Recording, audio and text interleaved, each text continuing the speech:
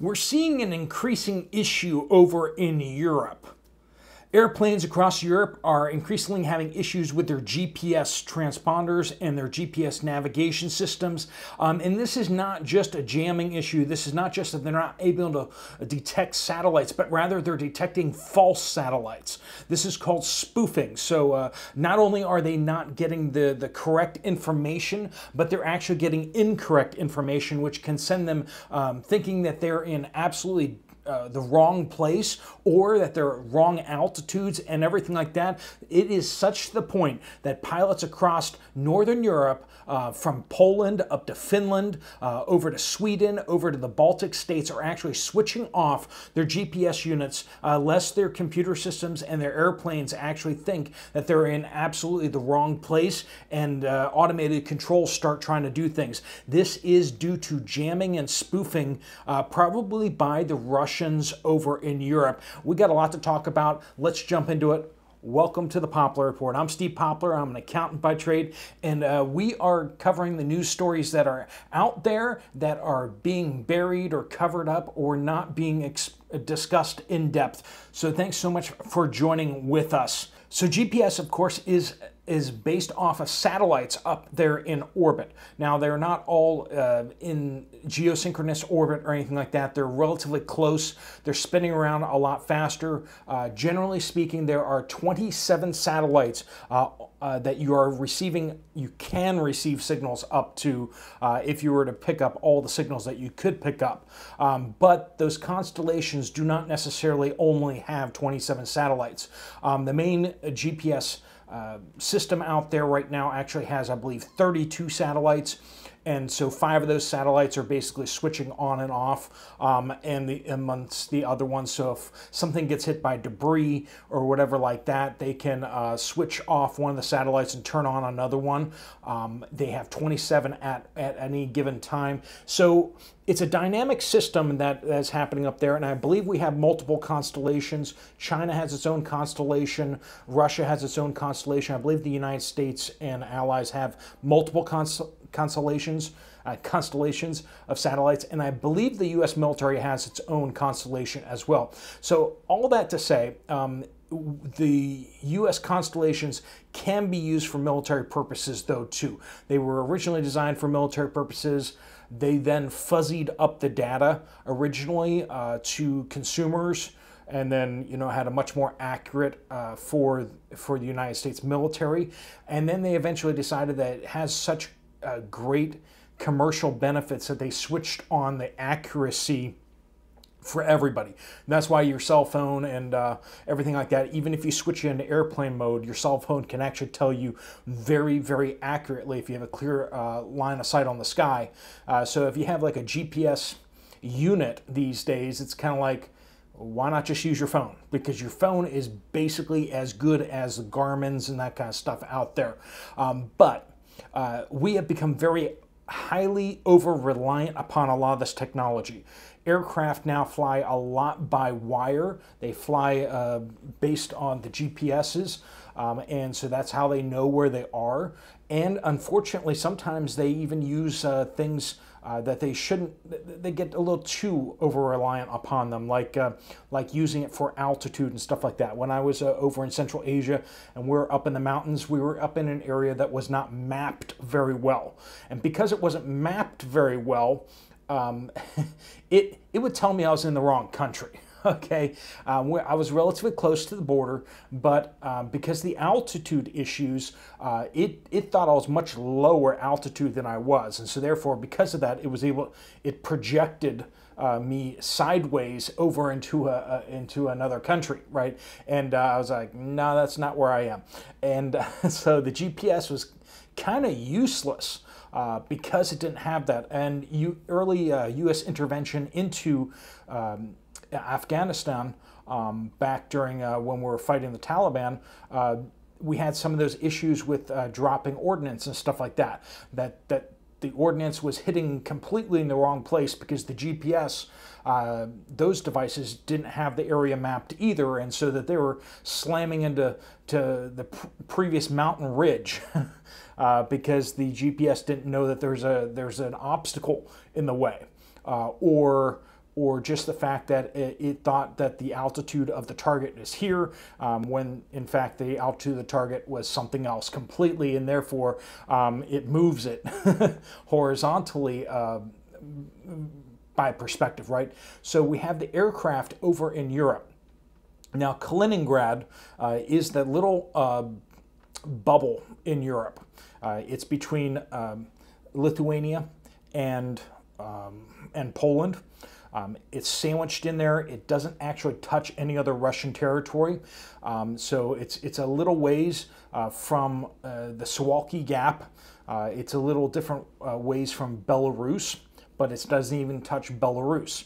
That area of Lithuania that is between Belarus and Kaliningrad, Russia, is called the Suwalki Gap. And then there is like a rail line that they basically kind of have right of way to send whatever they want to across Lithuania.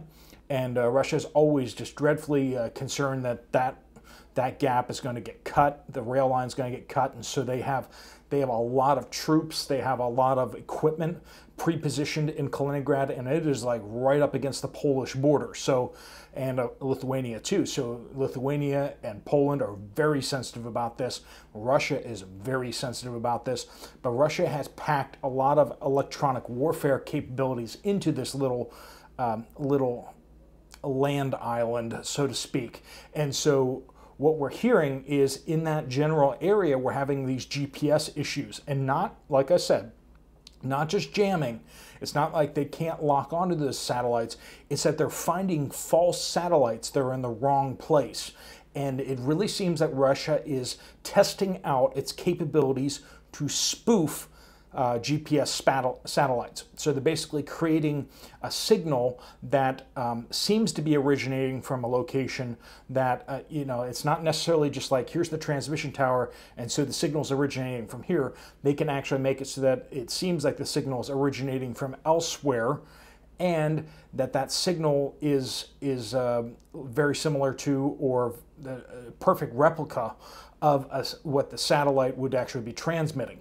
And not only that, but they're also tracking which satellites are active at any given time and where they should be roughly. And so that's a very complicated process to be able to spoof satellites. It's a whole different level of electronic warfare. And that's what we're seeing out there. Now, we're supposed to have these Block 3A satellites with our GPS constellation up there. Basically, they keep phasing out and retiring satellites off the constellation and putting up new ones. And as they put up new ones, of course, they put up better, more sophisticated, more resistant to hacking and spoofing, right? And so we have a number of 3As up there, which is the latest generation of GPS satellites. They're ready to put the rest up. The problem is that they've banked with ULA, United Launch Alliance, which is Boeing and Lockheed Martin. And unfortunately, those rockets haven't been taking off, mostly to the fact, well, one, it's Boeing, and two, they're supposed to use their Amazon engines to get up there. So they're supposed to use Blue Origin's engines. Jeff Bezos owns that company, and they've just been having one nightmare after another. Their BE-4 engines are supposed to power the it's the Vulcan, whatever, I forget what it is, the Vulcan Centaur, I believe it is. That rocket, it's supposed to be powered by the BE-4 engines, which have been having major issues. They've been delayed. I swear, Jeff Bezos and his Blue Origin company have learned perfectly from Boeing about delaying things and how government contracts should work. Comparing them to SpaceX, it's just like night and day. SpaceX runs like a technology company, whereas Blue Origin runs very much like NASA, and very much like everything is over budget and way behind schedule. And that's exactly what we're seeing with them constantly. And so that's why we have a bunch of Block 3A GPS satellites ready to go. They're sitting there waiting, but there's no rocket to take them up there, and they can't just slap them onto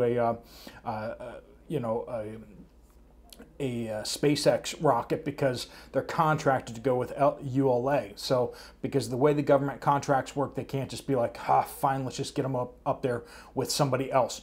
But the 3A block satellites are going to be more resistant to spoofing, but we only have a few up there so far, and we do need to get more up there before we can really have more resistance to them. They have military grade resistance to spoofing. So until that happens, pilots across the Baltic Sea and the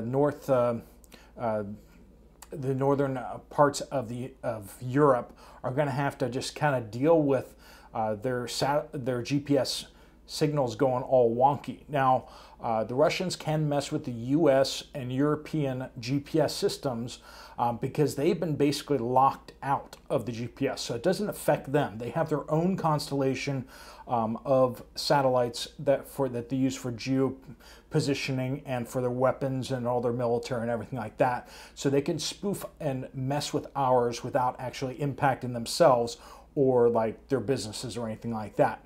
So that's something that we're seeing, this electronic warfare going back and forth.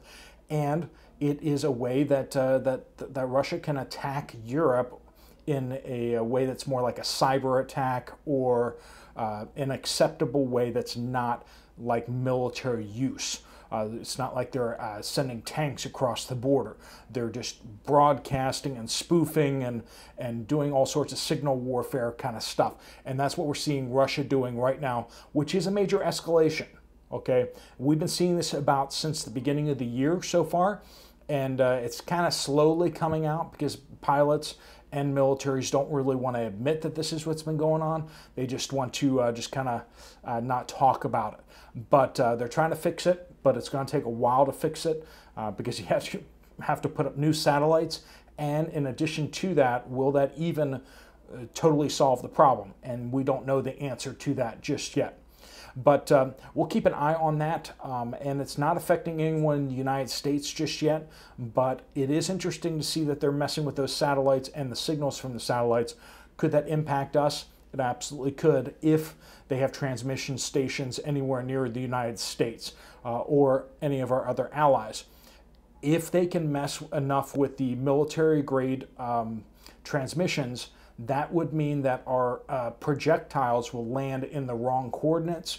They can move that, and even theoretically they could, if they're advanced enough, actually retarget our weapons to hit friendly troops.